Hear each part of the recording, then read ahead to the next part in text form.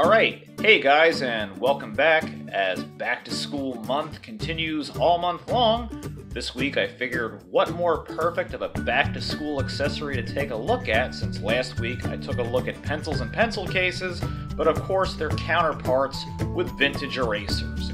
These were all of my vintage erasers that I had growing up as a kid in elementary and middle school, so let's take a look at some of the erasers that I have here today. Now the first one that I have here, this is the real Ghostbusters, and I'm sorry these aren't in better shape, but these, these are exactly how I used them in grade school. And this is from 1987, Columbia Pictures. And yeah, I was pretty brutal with my erasers. You can see I jab out the mouth and the eyes of the ghost in the Ghost logo. But these were really fun. I love getting any of these types of icon or like product related erasers. They were really cool. Like I had the Ghostbusters pencil sharpener and like a whole set of back to school stuff for pretty much everything that I have here. So this was really fun. I remember using this a lot in middle school, and it's just, you know, that's how it looks after use. Unfortunately, these aren't in pristine condition because they've been lived through, but really cool. And moving right along here, I also have this Gizmo Gremlins eraser, and man, you can barely tell that it's Gizmo. His ear is broken off over the years, and you know, many little pencil holes all over the place. But I mean, it's still pretty cool from what you can see of him. You know, you can kind of tell that it's Gizmo.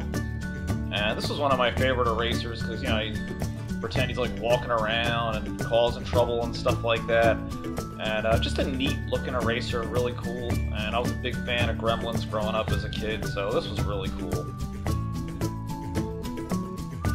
And these little set of erasers, now these came in a little plastic pouch, and I think my dad actually got these through like a magazine or something, but you can get them in stores too. And a lot of times they would have like a little foam tray that you would put them on. And they're like supposed to be kind of like a Happy Meal, except they're, you know, non-branded, so that way they didn't get sued by McDonald's or anything.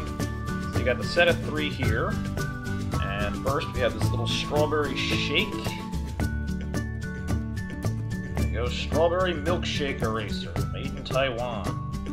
Has the little straw and the wrapper around it. These are really cool. They're very, very detailed, so that's what I like about them. And this is funny, because this is Fry's, but it says Chips Eraser. So you can tell, like, the language barrier. It's like, well, they're not chips. Like, in England, they'd be chips, but over here in America, they'd be just Fry's. And you can take these out. They're like little individual fries that go in there. Pretty neat.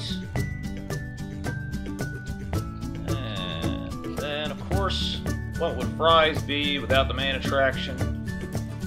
You got your big hamburger. And I actually remember some of these, like the red part of it, they actually kind of smelled, I don't know, they had like it kind of smelled like a hamburger. I mean, it doesn't anymore, but I remember that when I was a kid. And I went through a lot of these erasers. They're really neat. They are cool. Alright, and last but not least here, this one is probably my favorite one of all, even though it's not really branded or anything, but just really cool with the logo and the design on it. This is a late 80s, like 85, 86. I remember getting this also when I was in middle school. And it's just a, I don't think it has any marking on the back, just a spaceship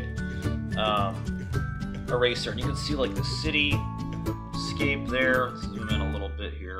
You can see like the city in the background and the clouds, and the ship kind of looks like you know, like a Gradius, you know, or Life Force or something like that. So it just looks really cool. Or even another great Game Boy game that I reviewed, like Solar Striker. It just reminds me of those shoot 'em up ships, or maybe like Galaga or something like that. So this was really cool, and I just always liked looking at this, like when I was in class. Like, it just reminded me of my favorite video games. So this is another really cool eraser that I'm really fond of. So, really cool. Alright guys, well I hope you enjoyed checking out these retro themed erasers with me this week. And make sure to stop by next week for another back to school review. See you next time. Hey guys, if you liked the video that you just watched, don't forget to hit that subscribe button down below, and you can follow me at Facebook at King of Retro or Twitter at #8ByteBrian. See you next time.